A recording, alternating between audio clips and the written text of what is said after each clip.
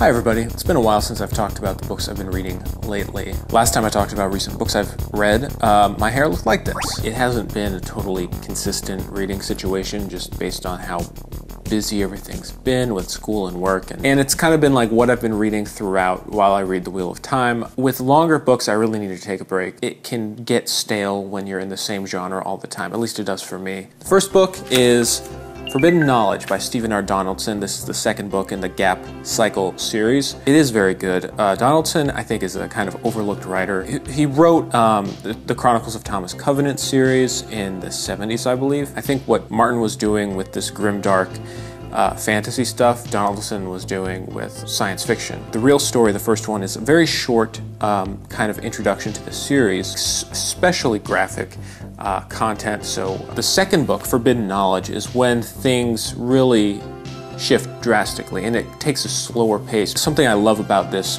book and this series is that it's really taking these kind of space opera tropes and flipping them on their head a little bit. In the real story, she is rescued by this guy, takes her away from this horrible, human. It's supposed to be a wonderful situation. Well, it's not. He's also horrible. Morn basically has been planted with a device in her head. It is like this remote that has total access to her brain. Infinite pleasure, infinite pain. It can take away the need for sleep. Basically, it takes away your willpower. She's in control of the remote through most of the second book. It's kind of like a superpower. There's just so many moments that blew my mind, that had me going, how is this happening? It seems so ridiculous at some points that it's like, this shouldn't be readable. Yet it is. It's just amazing. And I've been kind of waiting to start the next book because I have so much other reading to do. Really excited to read A Dark and Hungry God Arises, the third book in the series, and also like the best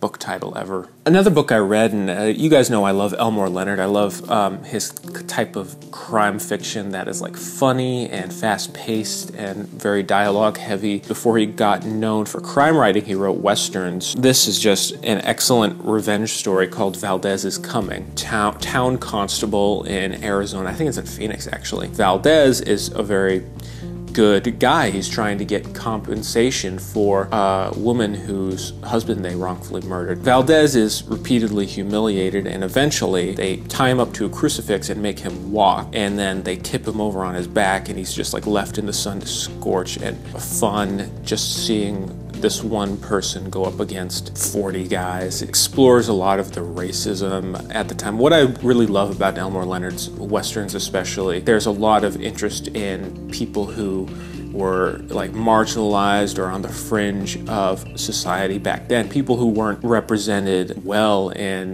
the, like Western media or whatever. I read The Great Hunt. This was a while ago. I have a dedicated review for that, so I'm not going to talk. I'm not going to talk anymore about it. Will say I don't think I liked it as much as The Eye of the World, but I did very much enjoy it. And one of the crime books that I was really interested in reading was called The Hunter by Richard Stark, which is a pseudonym for Donald E. Westlake. So Donald E. Westlake was a crime writer. Famous series was the Dortmunder series, but he wrote under a ton of different pseudonyms. Richard Stark was probably his most prominent one, where he wrote the Parker novels. Huge series. It's funny, Stephen King used Richard Stark for inspiration when writing The Dark Half. The pseudonym for the writer in The Dark Half is Stark, I believe. Stephen King's a fan of Westlake, so I decided to give him a shot. Also, Westlake wrote, I believe he co-wrote the movie The Stepfather. Yeah, it's very brutal. It's very much of its time for sure, because there's a lot of stuff that's like, oh no, this would not fly today. The character Parker is so sociopathic. Like, you want to be really excited for his revenge, and you do, because he's wronged. It's a story about a thief who was, wronged and left for dead, and he basically comes back to life to take revenge, and all he wants is to take revenge. But the more you read the story, the more you read like, oh, he was asking for this. Like, he was going to do the same thing to him. Hypocrisy. While he's trying to take his revenge, he'll just like accidentally murder a person. What can you do?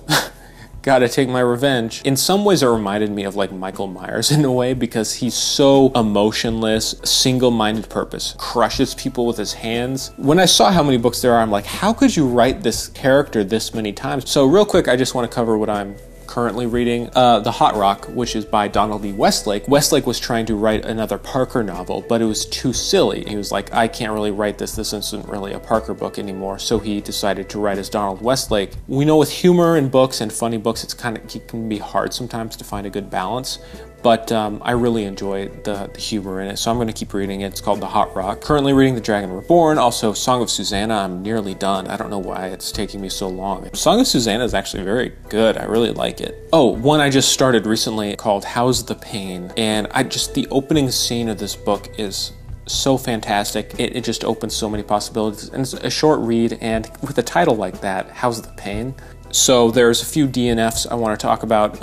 One is A Rage in Harlem by Chester Himes, I believe. I really liked this. Don't know exactly why I DNF'd. When there's so much other stuff that you're reading, sometimes things fall by the wayside. I do want to finish this one day. It's very depressing, actually. That's part of what was maybe harder to get through. The Chalk Circle Man, which is by another French crime writer called Fred Vargas, has some of the most interesting, funny, and unique dialogue I've ever read. I'm definitely going to finish it. So yeah, that's kind of what I've been reading. I hope you are all having a good reading time of the year. I feel like my reading always drops off near the end of the year and picks up in January just because of how busy things get. Yeah, have a good one.